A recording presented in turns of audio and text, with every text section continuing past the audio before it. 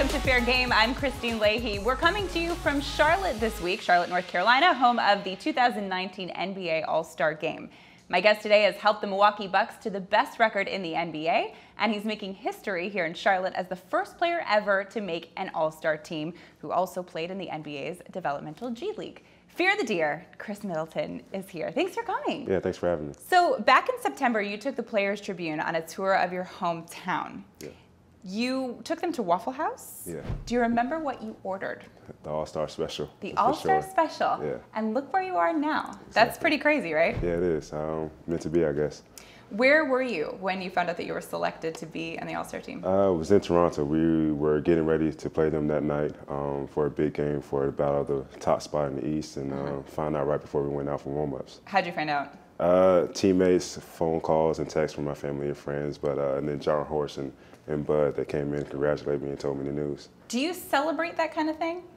I couldn't at the time, but after the game, we definitely celebrate on the plane. You know, had the rookies singing and all that. But the rookies singing? Yeah, what? Just the rookies singing, just a little hazing, but at the same time. Wait, I gotta know what this is. The rookies had to sing. Just one rookie. I mean, we one rookie? Yeah, just one rookie. Which one? Dante DiVincenzo. And what did he have to sing? Just had to sing a little congratulations song. That was it. Just something little, just from the other vets, just to congratulate me on making All-Star for the first time. Oh, I have to hear this one. Yeah. Are there any All-Stars or guys here that you're really excited to meet? Really all of them. I mean, I'm fans of a lot of these players' games. I respect them all, and I hope we just all have a great time out here. So you don't want to because a lot of guys, they start to make friends at All-Star, and they start talking about forming super teams or where they all want to play. You don't want to get in on that kind of conversation? I mean, if anybody's welcome to come to Milwaukee, I mean, of course I would, have those conversations with them and whatnot. That but is a very good answer. Yeah. You're very good at this. Michael Jordan is here this weekend. He was your favorite athlete growing up. Have you met him? I have not. I've seen him a couple times from a distance, but I have not officially shook his hand and introduced myself to him. Are you going to try to make that happen this weekend? I'm not going to force it, but if it happens, it happens. Yeah. I feel like we should make this happen. What would you say to him? Would you take a picture with him? Would you? That would definitely be the first thing. Take a picture with him for the memories. Okay. Yeah. Most Milwaukee thing that you have done in Milwaukee would be? I would say probably milk a cow. You milked a cow? My first year there. Okay. Went to a state fair, and my teammates kind of set me up that we all had to do one thing. I was the last person to pick, and milking the cow was it. What were the other things that people had to do? Like pop a shot, just stuff with fans that fans could see at the state fair. And oh, wow. So for you, it could have been pop a shot or milk a cow. Pretty much. You really lost on that one. How was that, milking a cow? It's something that I definitely tried to forget. Definitely don't want to do it again. But it was different. But yeah, it's not for me. Right now, the Bucks, they're not getting all the headlines, but you still have the best record in the entire NBA, even better than the Warriors. I bet before the season you knew that you guys were going to be good, but not this good. Did you have any idea? We knew we were going to be actually pretty good. I mean, we had a great season last year. With the new coaching staff coming in this year, we weren't exactly sure how good we could be. But we still we have a lot of ways to get better at. I mean, I don't think we really peaked yet this season, but we've been playing really good basketball so far. I mean, how do you peak more? Just have all the pieces fit at one time during the stretch. I think for the majority of our games so far, we've only had maybe 2 or 3 guys that play well together in one game. There hasn't been a stretch where 5 people out there on the court at all times are playing at a high level. It seems like you guys have really good chemistry. How important do you think chemistry is, aside from just the good basketball on the court? No, it's definitely huge. I mean, we have team dinners before every road game where a couple guys. What? Yeah, just guys. Your whole team goes out to dinner? It's just optional. We'll have maybe one night 5 guys, another night 10 guys, but we always go out to eat on the road. Just another way to build a relationship. So it's just easy to, when it comes down the court. So I got to tell you, that's not so common anymore. Yeah. A lot of guys, a lot of teams, they're very fragmented. They all do their own thing, especially when they're out on the road. So to hear that you guys actually go to dinner together, that's huge. That is. It is. Who organizes it? It's kind of everybody. Yeah. Me, Giannis, Eric Bledsoe, kind of the older guys. We try to, get the young guys involved and take them out to eat, talk to them a little bit, just be good vets, and that's how you build a camaraderie for a team. Okay, what kind of food do you go to if it's your choice? I go to the simple stuff. A little bit of seafood, mostly chicken or fish, and so you like a steakhouse, something like that. Yeah. Giannis chooses what?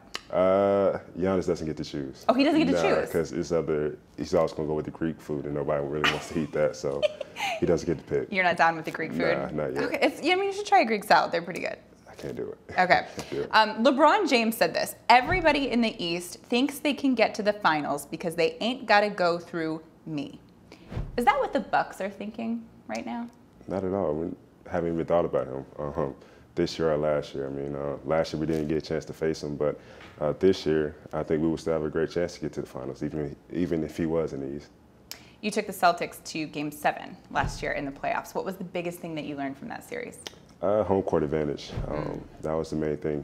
Neither team got a win on the road in that series, and it just proved how big home court advantage should be in the playoffs when you go to another building and you have to face or hear that crowd for 4 or 3 games, however it balances out. But home court advantage is something that is very important to us now. For sure.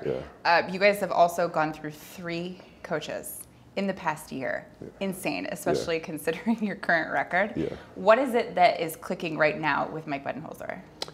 Just his overall team aspect, how everybody on the court is an option, and there's an option to score too, which makes things a lot more easier for myself, Giannis, or Eric Bledsoe to get to the paint and do what we do. But on the other side of the ball, defensively, we've been a great team, defensive team, which helps us whether we're struggling on the offensive end. We got to talk about Giannis for a second.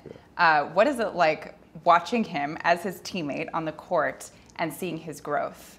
It's cool to see. I mean, I will say the highlights I've kind of gotten used to him, which is sad because some of the things he doesn't practice, some of the things he doesn't practice, we see every day in the game.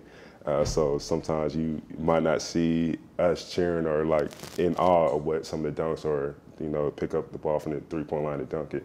Because we're used to seeing that every day. So, but I mean, what he does on a night in and night out basis is still incredible. What's he like off the court? He's a normal guy. He's a kid, man. He just wants to have fun, wants to smile, and he just tries to enjoy everybody's company. Why should he be the MVP over guys like James Harden and Paul George? 1, I think his numbers are right there with those guys, and 2, we have the best record in the league. So I think MVP and winning should go hand in hand. Big question for you.